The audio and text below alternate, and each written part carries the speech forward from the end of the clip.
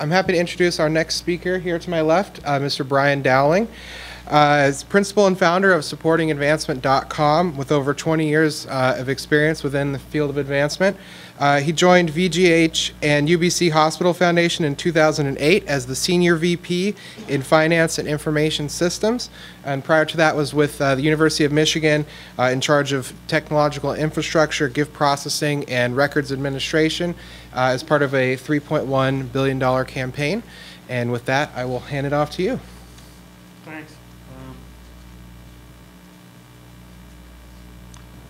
Can everybody hear? Is everybody awake?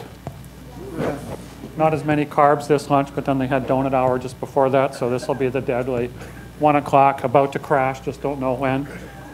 Wonder what the person is talking about session. I'm from Canada. For those of you who are not sure here where that is, that's the place when you're watching US network news where the weather stops. Unless it's a blast of icy cold Arctic air, which we're enjoying right now as one of our #1 exports. We also play hockey very well. The other funny thing, this is the first presentation I've done using Windows 8.1, and I'm not quite sure how to share the screen. There's a different PowerPoint menu up there and everything else, so the sort of lesson is the evil gods of demos never think that you can ever do anything live without some major kind of kerfuffle happening. So here's the agenda. Normally if you go to church and stuff, they only have 3 things. There's like 5 things here. One of them we won't cover, so there'll be one more than is we're able to actually absorb. So, but we'll try and do our best to do that. Blah, blah, blah, blah. So interestingly enough, the foundation I started at, it's my first nonprofit job out of higher ed. And it's been quite a learning experience for me. The foundation is a totally separate standalone organization. Carl Otto this morning in his presentation kind of referred to the idea that he's worked a lot in higher education. Has had to deal with just advancement systems. But when you get into a foundation, you do have to deal with accounting, HR, and other systems. We also run lotteries, those lotteries where you can win a house. So we have a lottery database. We also have grateful patient information and so on and so forth. So from a data perspective, an integration perspective, it's, for me, has been a little bit more complicated than higher education in terms of what I've had to do. We are a medium-sized organization. Our gross revenues all in are about $61 million a year. And we have about 55 staff, just to give you kind of an idea of the context of what the foundation is about. I have to be careful with what I say in case people watch it on YouTube back home, and I'll just wave to the YouTube viewers and acknowledge them also. Been in the trenches for a while, and I think you'll learn some things over that time.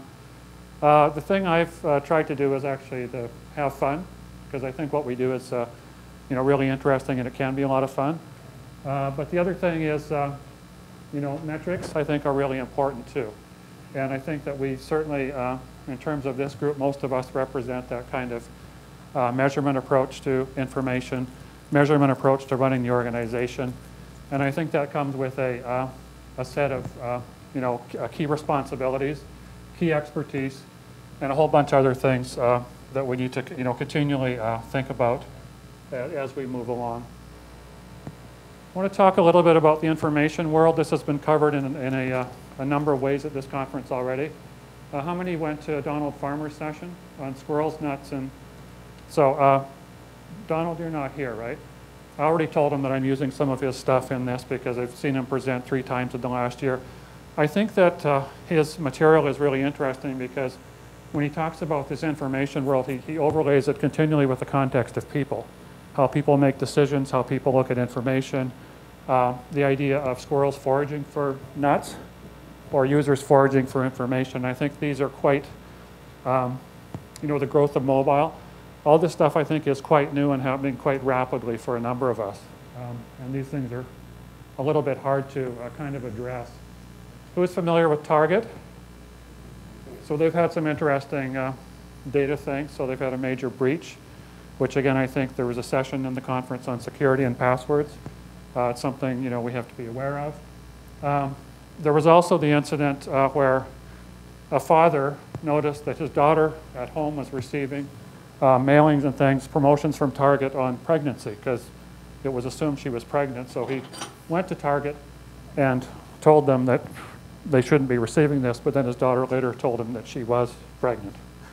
So to me, there's also this bottom part here, privacy, ethics, those types of things I think are something that we all need to address in terms of our day-to-day work. I can ruin a person's career by presenting the visualization that puts their work in a bad light.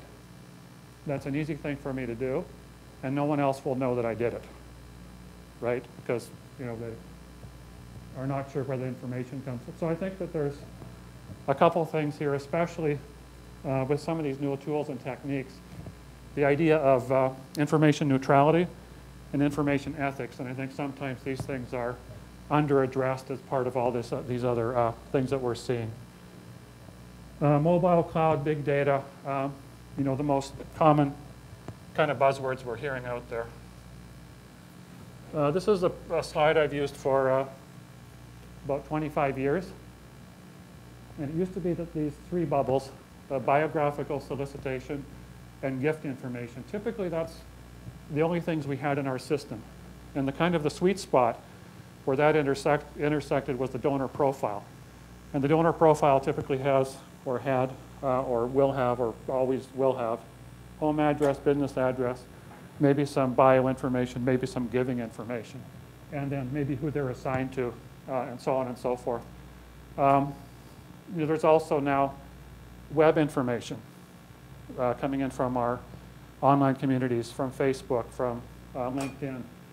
We have this incredibly complicated data model, and this is not just in higher education. In higher education, you have the student load, you have faculty and staff loads. When I was at Michigan and we were looking at system replacement, we had 42 different feeds into the fundraising system, and those were only the ones that we knew about. So the idea of big data, I think, especially in higher education, especially in fundraising, we've already been kind of doing big data for a number of years. I think for me, what big data means additionally to the small data we have are things that come from external databases.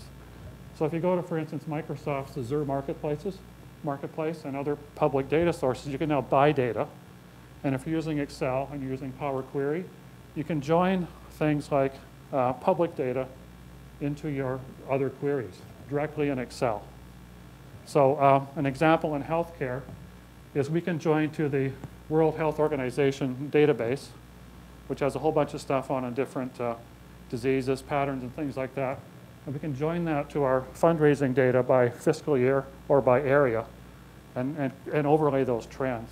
So I think in terms of fundraising, we're starting to see these ideas and things that are kind of out there that haven't been there before. So our, the complexity of what we do and the complexity of what we have to bring together and the complexity of how we manage it, I think, has increased exponentially over the last 10 to 15 years, and I don't think that trend is going to stop. I think, in terms of our resources, what's happened is if you started with 100,000 entities and you add 10,000 per year, you have 150,000. If each one of those additional 50,000 people has an address to maintain, all of a sudden, at a minimum, you have 30% more data to maintain. But I'll guarantee that most of your budgets have not gone up in that same ratio. And so part of this challenge for us is integrating all this stuff, right place, right time, right things, and somehow being innovative enough to actually reduce our work. Information consumers, again, Donald Farmer has that picture of recognizing a snake in the grass. And for those of you that didn't see the presentation, you'll have to. And so what he refers to there is that as human beings, we have this innate skill to recognize things very quickly. And so, again, I think that the kind of information world now is heading much more towards this in terms of managing enterprises as opposed to lists. But the challenge with our business is that very few organizations except General Dynamics sell everything from bullets to aircraft carriers. And so at General Dynamics, they sell you a bullet, and then they want you to move up to an assault rifle, and then to a bazooka, and then to a tank, and then to an aircraft carrier, and so on and so forth. We have this unique business where at the major gift level, we have a whole bunch of data that's very rich and usually very accurate. But in order to fill that funnel and that pipeline, we have to address that broader base. And so I think in terms of the visualization stuff is fine for this, but unfortunately, we're still going to be dealing with a lot of lists and a lot of very granular things. And so I think it's our business is inherently more challenging in terms of the data exercise because it's hard to address both simultaneously and both well all the time for all the groups of people within your organization. Our organization is about 80% major gifts, and yet from a service area, 80% of our time is spent on annual giving, which is about 7% of our revenue. And so it's a hard balance for us to maintain because if we were to look at revenue and where we're spending our time, we should be spending 80% of our time supporting the major gifts part of the organization, but in order to fill our pipeline, we have to do both. This graph is also an interesting example of culture change within our own organization. This was actually one that we presented to the board at the last board meeting. So I've been there 5 years. It was the first time we ever showed them something with the dual axis. And they actually understood what it meant. 5 years ago, we couldn't have done that because they had never seen anything kind of like this. So again, information consumers, mobile has certainly exploded. If you manage a website and look at mobile traffic over the last 5 years, typically you may have gone from 2% to 25%.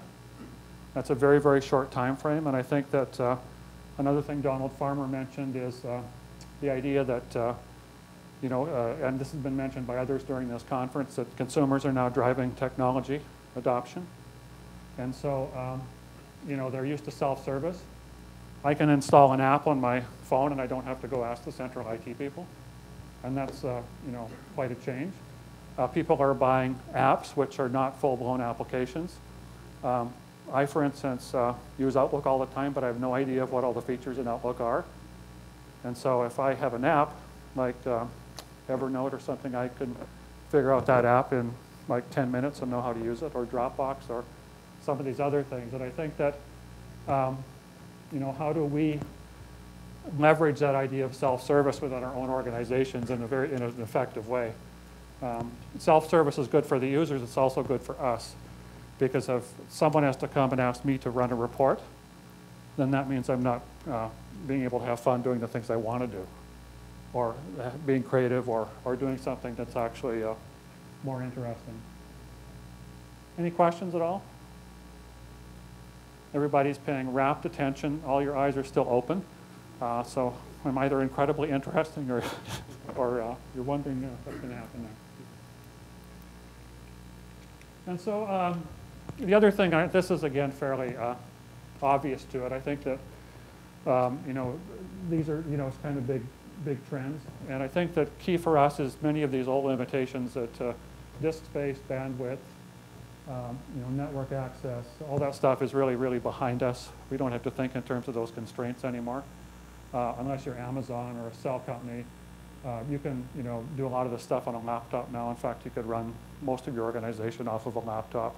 And this is, again, quite a change for us. I certainly think that one of the big trends I've seen in fundraising in the last 5 years especially is the introduction of data mining and statistical analysis into our organizations. And I think that that's a skill set that is going to be something that's going to be essential as we go forward. Fundraising has become, I think, more competitive. The self-service aspect is also translated into crowdfunding. It's translated into, I can set up a website in 10 minutes, and I can have a giving form there, and people can give directly. They don't need to have an interface with my organization, and they don't have to pay the cost of fundraising and so on and so forth. So again, these are things that I think that will really continue to affect us. And of course, the new world is very visual. And this was actually one of the first kind of live public visualizations, and it was the Oakland crime spotting visualization. And so you can go to this website, and you can say, I want to go for a walk at 6 o'clock in the morning at a certain neighborhood. So I want to turn this dial to that time and see what crimes have been committed in that neighborhood over time. And then what you can do is you can filter down by what type of crime. So you can say, I just want to see murders in this geographical area at 8 o'clock at night because I need to go to the liquor store. Right, and then you can make that decision. But I think the idea here, though, is actually, it draws you into the experience, right? And you don't have to think about, what type of query do I write to show me where those crimes are. The other fun thing here, because it's web-enabled, is you can click on this and it actually goes and shows you the criminal if they've caught them, and the sentence and a bunch of other facts. If they're still looking for them, they can actually have a reward posted. So it's, they haven't updated it for a while, and it doesn't work very well anymore. So maybe crime has, with the economy, has kind of decreased, and so they haven't had to maintain it as well. So anyway, that's kind of, I think, the sort of the bigger broad brush picture, and I think we've heard quite a bit of it already. This fellow here is kind of like some of our information environments. We've kind of rested on maybe our laurels. Carl Otto in his presentation referred to the TED Talks and the God complex, and how it's easy for IT to kind of be a little bit maybe not as accountable as we need to be because everybody depends on us. And so I think it's important to maybe not relax as much as this person is. Our transactional systems, I think that we use Razor's Edge. Is anyone from Blackbaud in the room? It's an incredible product. If those of you who have ever worked on a farm and had to milk cows, how many have done that, actually milked a cow? Okay, I won't say anything more. It's actually not bad. It's, we're used to using it. It's able to record all its transactions. We're able to put everything in there that we essentially need to put in. The challenge is, though, is it's not, as most transactional systems, not very good for providing aggregate information. And I think what we've seen over the years is all vendors have come forth and said, well, here's our transactional system. We're going to have some aggregated stuff in, like cumulative giving and things like that. But it's not one or the other. And so I think that, these things, we talked, this conference is data discovery, foraging for data, giving users the power to ask questions and find answers themselves. Our transactional systems, typically there's a long cycle between big upgrades because there's a lot of legacy customers, it's legacy code, and this is not, it's Blackbaud, it's most companies out there. We're seeing new models such as Salesforce and products that have a sort of continual and updating ecosystem. But again, a lot of us are not ready to make those moves yet, and some of those products are not as well developed as they need to be. The other thing here too is that, ironically, the staff that understand the most about the data and how it ties together are often gift processing, and the executive level team that's running the organization, whenever you give stuff to them that has more than 2 or 3 data points, they have trouble with that. And so they're not understanding, in a lot of cases, what the actual story is that the data is telling them.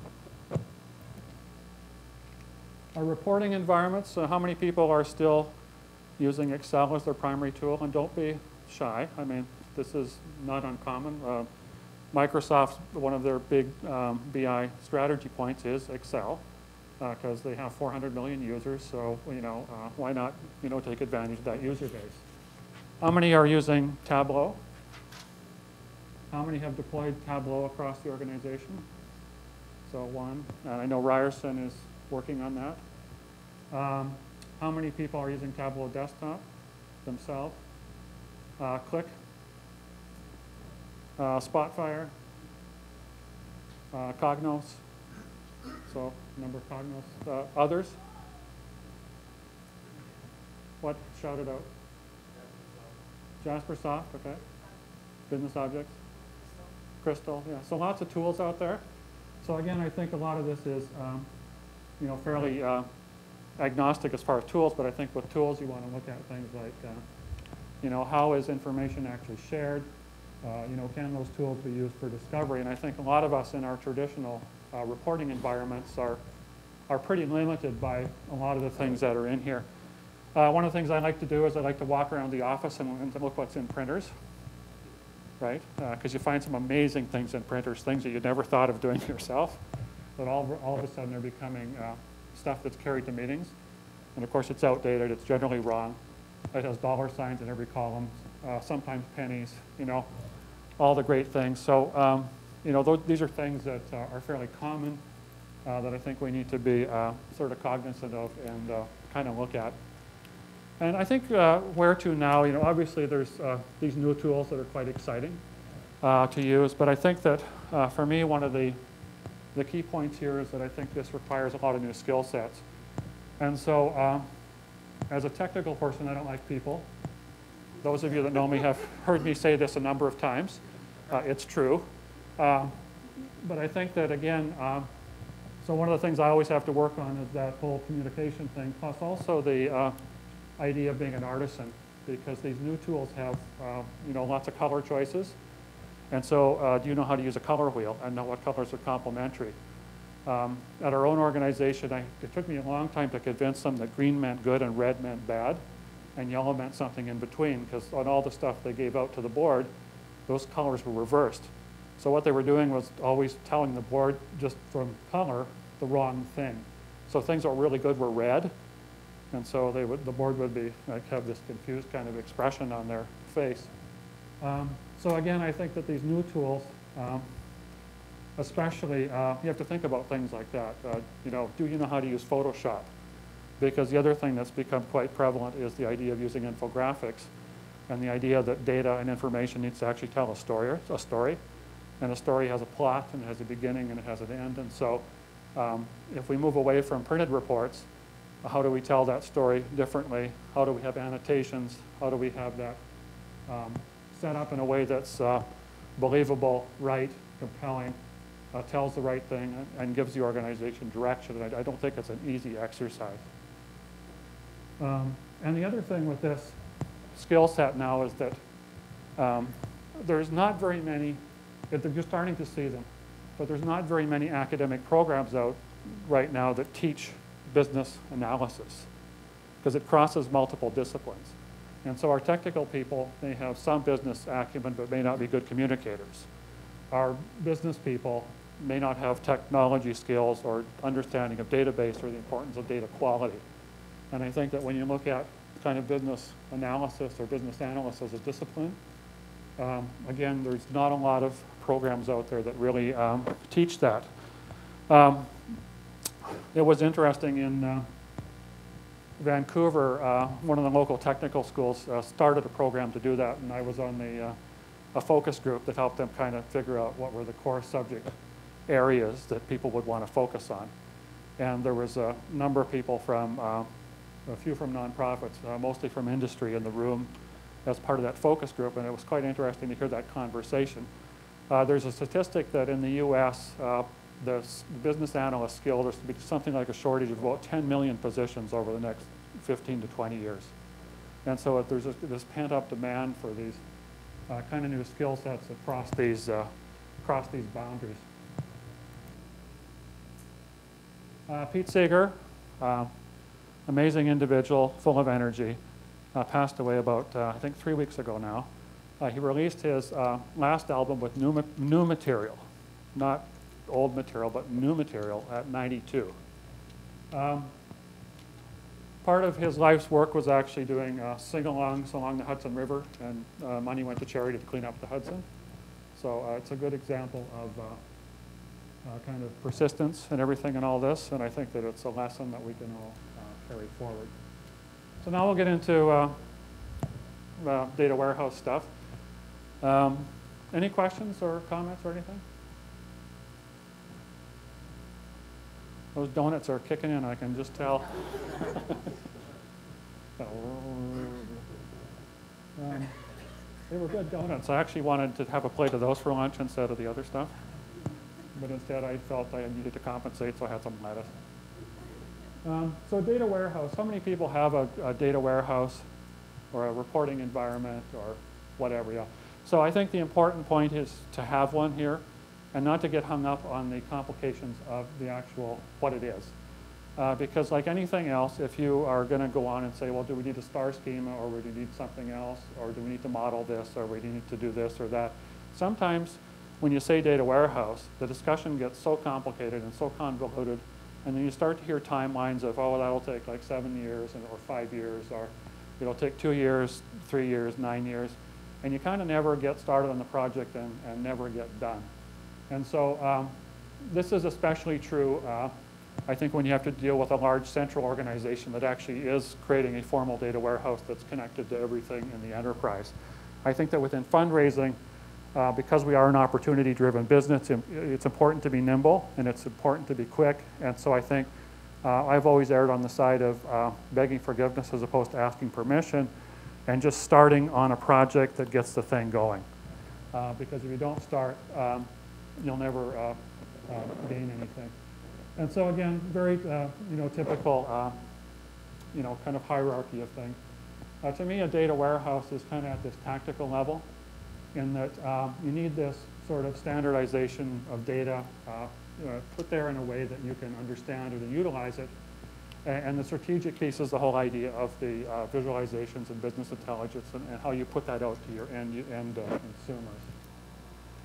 And again, you take data. We do it every night. You transform it, form it, then you load it into the data warehouse. The other thing I would mention in terms of this loading into the data warehouse, a lot of people use an ETL tool, which is extract, transform, load, and there's a lot of these tools out there. Michael Westerkamp, who has a lot of knowledge in this, mentioned this yesterday in terms of, alluded to the idea that, again, if this gets too complicated, an ETL tool can have a life of its own. You can have 2 people devoted to your ETL tool, and that's all they do is maintain that tool, because it's a separate tool. And these tools are big. And so whenever you're looking at creating a reporting environment, always also, too, in terms of what you're doing, think of your real capabilities. I was at an organization in Vancouver. They'd asked me to come in and talk to them briefly about an approach to this. And so one of the first things I did was I just went around. There was about 10 people in the room. And so skills, SQL, no. ETL, no. Okay. SQL, yes. ETL, no. And so the recommendation there was just use SQL scripts that everybody can read to get started. Don't bother buying an ETL tool or installing an ETL tool, because you just don't have enough people with the right skills at this point in time to actually add that extra piece in, right? And if we go back also to the slides on the old limitations, you don't necessarily need a complicated ETL tool in terms of performance anymore. You just buy a bigger server, and you can still use SQL scripts, and the thing will still load more or less on the same time. So some of you, of course, will have an ETL tool, but you also may have central expertise that helps you run that and does the upgrades and things like that, too. So that changes the equation, right? The main point here is to actually try and get moving as fast as you can. For me, the real benefits of a data warehouse are somewhat hidden in that I do it because I'm lazy. And how it makes me able to be lazy is, for instance, if I have to do a spreadsheet of something, I want to find a way that I don't have to do that anymore. If I have to run a custom query and try and figure out how to do that, I don't want to do that more than once or twice, and then I'm looking for another way to do that. And so for a big part for me is just the reusable code in a data warehouse. You can encapsulate things like business rules, and you can put them in one place. And if your business rule changes, you change it in one place, and all your reports and everything else will automatically change to reflect that change in business rule. That's a lot different than having 100 reports and having to go into each report and change the logic in each report. So for me, that, again, is a big time saver. The other thing, of course, is one version of the truth. We had I worked at University of Toronto when I first started there. It was fairly dysfunctional. They had 5 analysts, and they each worked in different areas. And each year they had to do this thing called the business board report, which was about a 55, 60-page report that went to governance, and it was what determined the university's budget. So each one of these analysts would create information using Impromptu, which was a Cognos tool, which essentially allowed them to download a set of data into a spreadsheet. Then they would all get together in a room and they would argue about their spreadsheets because no one could figure out which one was right. And then the next thing they would argue about is how come this year didn't compare to last year, and how come they couldn't generate the same numbers from last year to do the comparisons and make sure the current year data was right. And so that was a huge, huge dysfunction that used to take months to put that report together. And when you start at an organization, there's, the first 2 days you're thinking, why the hell did I do this? Because you're hearing all these bad words in the culture, right? And business board report, where you could tell because people would say it with horror. Oh, business board report, right? And you can find this dysfunction just about anywhere. The other thing is real time. So, in other words, having information as close to real time as possible. I think for most of our businesses, within 24 hours is as good as it really needs to be. It's not like we can mail out something and change it in an hour. So 24 hours is pretty good. This has been drummed into me over the years. Anytime you do a project like this, have a plan. There's a lot of studies out there that show that organizations that have a good IT plan actually are better at their IT and better service delivery. And so have a plan. I hate having to do a plan because, of course, I know everything is in here. The plan also helps you with kind of communicating to your users and also keeping them aware that things actually take time and that there's a priority order. And if they want to change the order, then that's something that's out of plan or out of scope, and where do they want to fit that in, and how do they want to juggle other things, right? So that plan can help you in a variety of ways. Another thing with the data warehouse, think about what your information goals are. And kind of the idea of this is think about what you want to have, and then think about the sources of data that it's actually going to come from. So one of the questions we get all the time is, well, how do we benchmark against other organizations in town, right? And so this is problematic because the benchmarking data is nothing that's in our system, right? So in Canada, you can go to the Canadian Revenue Agency, it's like the CRS site, and you can go to the charitable tax returns, and then you can bring back the information for people that made returns. So that's how we do benchmarking. So how do you get that in your data warehouse? So our approach there is, because that information is fairly unstructured, is we actually put that in the data warehouse in special spreadsheets. Then we read those spreadsheets into tables so we can join that up with our own data. So then we can say, out of the 5 major charitable foundations in Vancouver, which ones have gained market share over the last 5 years. And we only need to update their information once a year based on their charitable return when it becomes public. So again, this exercise of thinking about, if benchmarking is one of your goals, first of all, where do you get that information from? And then how do you combine it in a way that actually kind of automates it as much as possible? And if you go through these kind of exercises, it helps you in your planning and helps you really be efficient. In terms of tools, this is a major change for me. Based on, I've been using a particular visualization tool, Tableau, for about 3 years now. And what I would suggest is actually get your visualization tool first and figure out how to use that tool first before anything else. Because what that does, what it has done for me especially, is it allows you to do very quick looks at your data without having to write SQL code. So I can go in there and drag and drop things and immediately see where outliers are, or things that are not described well in the data so that I have to look them up. And so what that does, it gives you sort of immediate feedback in terms of what you're trying to develop, because you start to right away what's been alluded to this morning, the idea of asking questions, the idea of discovery. And I'm really familiar with our data, but every time I look at it, there's things I find that I didn't know, or that I don't understand, or didn't recognize, because data, as you know, changes over time, codes change over time, intent changes over time. And if you can see that, it's really, really efficient. The other thing it does is fundraisers are notorious for, as soon as you show them something, they go, oh, that's great, but I want this other thing in there. And of course, they don't know this, but that other thing comes from some other table and some other part of the system. And so, oh my God, you got to go back and redo the whole thing. So what these visualization tools allow you to do is really iterate quickly through that design cycle. So I can give them something, and then an hour later, I can say, here's the view you asked for. Here's a different view. Here's a different view.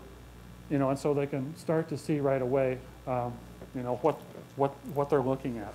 Because it's not always obvious to them because they don't necessarily understand patterns, right? And then the other thing we've done at the foundation I'm at is there's, you know, the visual tools which are used by a couple of us. And that's mostly because we don't really have that business analyst skill in the foundation with our staff. We're a small staff, 55 people. You know, 35 of them are in the fundraising area. The rest are kind of in the operations, support, you know, donor relations area. So, you know, what we've done is we've used reporting services to provide them with that very kind of guided, you know, structured things. We have a lot of prompts, so the reports are flexible, and that allows them to break down things into the subsets they need. And so that's been quite successful. So, again, you know, your second tier, and then other tools kind of third. Any questions on this? Your first?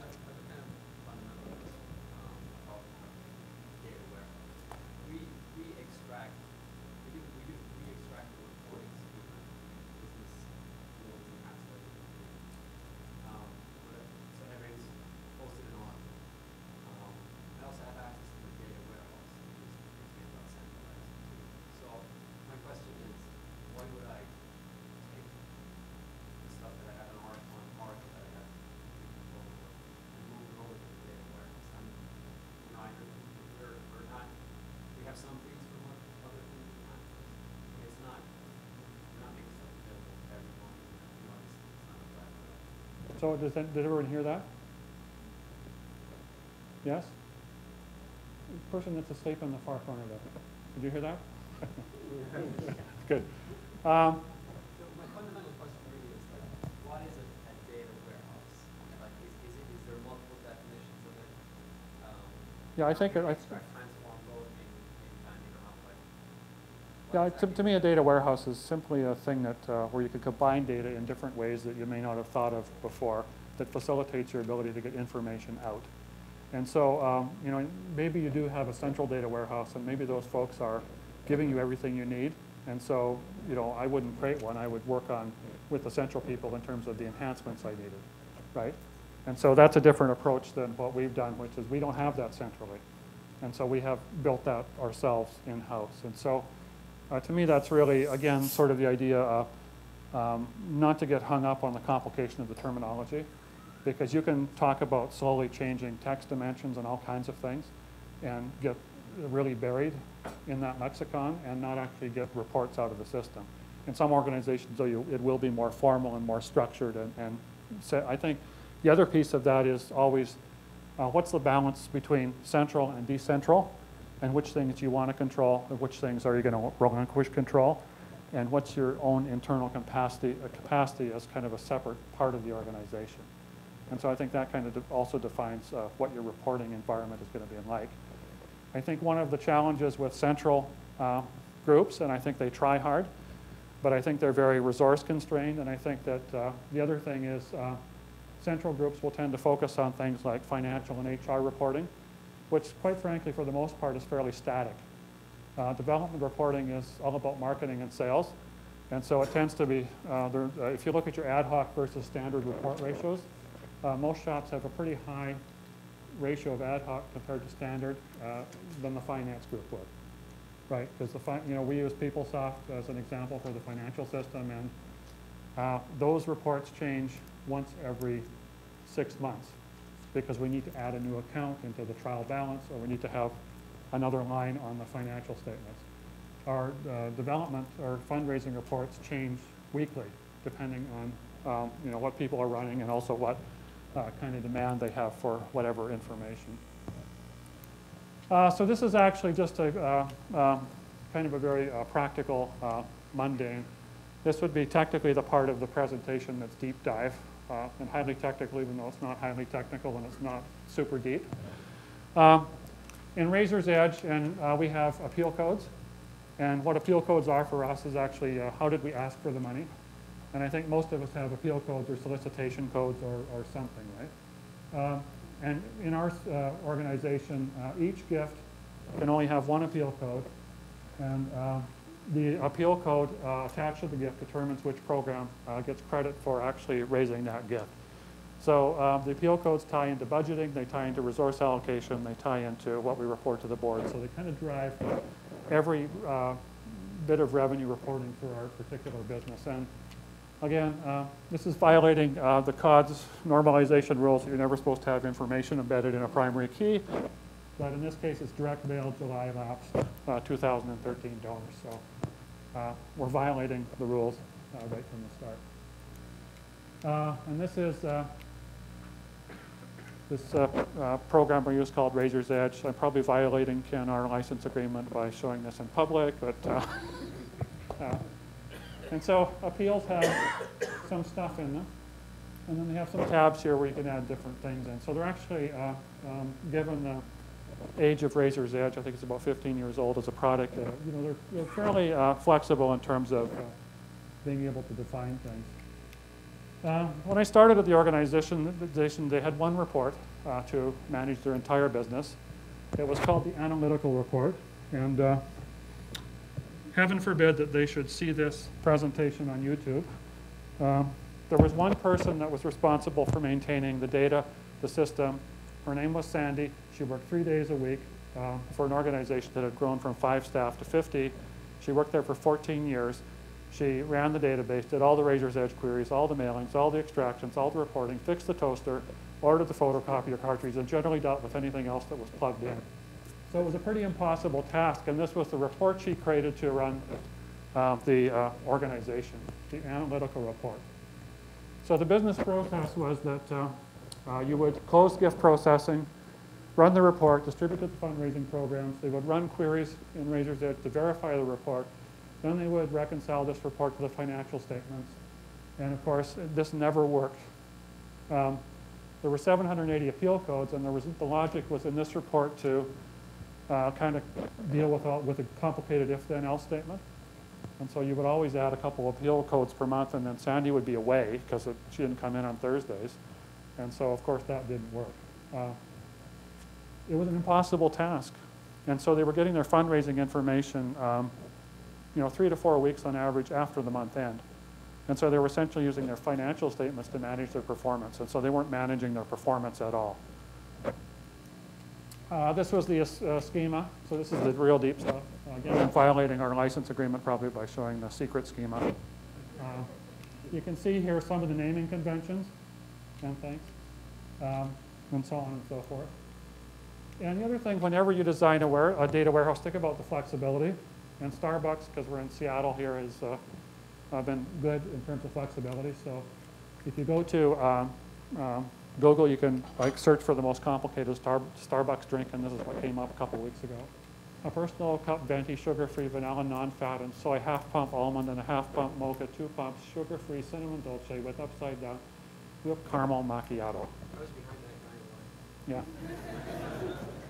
He says he was behind that guy in line. All of us have been behind them, and that's when you just offer to pay for their stuff just to make it happen faster. And we heard about that on the first day about picking up garbage on a piece every day on the street, how it makes the world better. So again, these are some of the things to think about, and we do this every time we design a script. We want to look at what is kind of the output of this, what drop-downs are going to appear on reports, how are people going to consume all this stuff, how is it going to be displayed, and you want to design accordingly. And so here's, again, an example of a script, and those that are better at SQL will not mock this. I make my analysts or programmer analysts crazy because if they bring me a script to review, the first thing I say, it's not formatted right. I don't care if it works or not, I can't read it. Because if I can't instantly read it, I know a month from now I'll be able to even read it less. And so I always try to look at first of all, readability and understandability. So I don't let them do anything elegant or mathematical, or, I try to make them create temporary tables instead of doing joins. I don't like self-joins because I kind of don't understand that. I've got 5 minutes. But we've put in things here, for instance, like descriptions and codes. We put in here fiscal dates, and those are all based on functions, so that we can really reuse that code. So an example, our gift pyramid is a function. If we need to change our gift pyramid levels, we change the function, all the reports change. All the drop-downs are updated. We only have to change it in one place. So the other thing we do is for each appeal code, we add in which program is responsible for the fundraising. So again, we've added fields in that don't exist in the production database, in the transactional system. You then, what I typically do is once the programmers create a table for me, I then use the visual tool to kind of go and look at that data and start to find things like outliers, descriptions that don't make sense, some calculations I need to do that haven't been put in there. And so that really helps that design cycle help a lot faster. And I also look at things like, what are the complex, do I have to do any joins in the visual tool? Ideally, I like the tables to be flat and wide with a lot of descriptions, so I can do the least amount of joins in the visual tool. Just because, again, I don't like joins because it makes my life more complicated. Because I have to think about, is it a left outer, inner, right outer? I don't have the Venn diagram like in the tool to look at, so I never can remember that stuff. The other thing we do is all these columns that have kind of cryptic names, we rename all those columns so that when we're using, again, the visual tool or someone downloads this table into a spreadsheet, which they can also do, the codes are more understood. And the other thing is that each code here column has the table name as a preference. So if you're joining two tables and they have the same primary key, like parent ID, you can immediately tell which one is on which side of the join. So again, it just makes things a little bit clearer. So again, new information. We've also added, calculations in the tables. Question?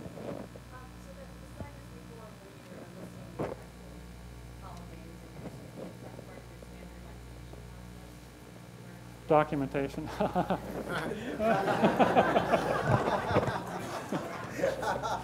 That's the donut surfacing. It's the sugar rush of documentation. We actually, I'm responsible for documentation, so of course it doesn't get done as much as it needs to. My response is, of course, this is self-documenting. I do have a tool called that's used for documentation, and so when I do document a table, and I actually do a number of them, we then create documentation that describes all the fields, and then we use the extended properties in SQL Server and record those field names and what they do in the descriptions as part of that documentation. It's just not done as often as we could. So again, these are calculated fields we've added, so total gifts, maximum gift for an appeal, and so on and so forth. You could also derive this by joining the gift table to the appeals, but then these calculations are already embedded, so you don't have to do that. We then create reports. This is reporting services. And again, all those descriptions up here as drop-downs. And so every night when the data warehouse populates, if we add something, add a code, those things are already populated in the reports. We don't have to do anything else. We have scripts that populate views with descriptions and codes that are used as drop-downs. And then users can subscribe to these things. This has been big. We also have a data cleanup strategy. Oh, for those of you that want to buy the new Case Advancement Services book when it comes out in 6 months, there'll be a chapter on this exact thing, on the data cleanup piece here, and also on this appeal thing. So it'll be available for Christmas for stuffing in stockings, probably. We also monitor data cleanup. So if we think about that first screen, there were things on there that people need to fill in. We monitor data quality over time. So this is an example of the errors and then how many estimated hours it would take to clean up a particular error. This is the aggregate view. We also have it by table, and then we also have rules within tables. So we can do things like look at fundraisers as an example and say which fundraiser has the most error rate over time, which errors do they have, and how is that changing. So we also, again, you always have to remember the human component. And again, subscribing. I'm going fast because I'm running out of time. I got the 2-minute hook. I'm down to probably 8 seconds. And we still have 50 more slides to go through. Things like this, integrate analytics into meetings. If you go to meetings and see a lot of spreadsheets, kind of get a hold of those spreadsheets and see how you can replace them. We have quarterly planning meetings, and I mentioned checking the printers. I like to look at people's monitors and seeing where they're cutting and pasting things. Some little tricks like that to see where people are kind of need to be counseled. And the other part of this is, again, what we've moved towards. This is using InfoPath, which is part of Office. We've used, again, standard forms. So if someone needs to set up an appeal, they have to fill out this form, which has drop-downs on data controls in advance. So they can so it forces them to think about the things they need to consider when they're setting up an appeal, because it does drive all of our information stuff. This is just a success metric. So we also keep track and measure all the times the reports are being run. So when we first started the data warehouse in this year, there were 3,600, and 9 months year to date, there were 22,000 reports run. Again, that's for a staff of 55. So to me, that's a pretty good growth in terms of people actually using the reports. The flip side of this is the number of queries they're running in Razor's Edge and creating spreadsheets has actually dropped at almost the same rate. So it's the kind of best of both worlds. We've been able to actually use the data warehouse to generate a substantial amount of efficiency. And by measuring and reporting on this, we can also demonstrate this to the senior management as to the value of investing in this project. Blah, blah, blah. These are all our wonderful success stories, and they're all true. As most presentations, everything is, of course, true. And it's, I think that the challenge for me right now with this is that people are relying on it too much. And so the irony of this is, they're running 22,000 reports, but they're not asking as many questions about certain pieces of data that they should be. So I'm actually concerned now that they're too comfortable with the data, and they're not always, we have a couple people who are really good that say, this can't be right. And when we wrote the program, it was right in our minds. And so that's one of the challenges, I think, going forward. So thanks again very much for your time and everything. If you do have any questions, by all means, feel free to email me. Do not call me, because I don't answer the phone. And I will respond to you. If I check email all the time, and will respond to you a lot quicker. So again, don't be shy if you have something that's you want to talk about. Thanks.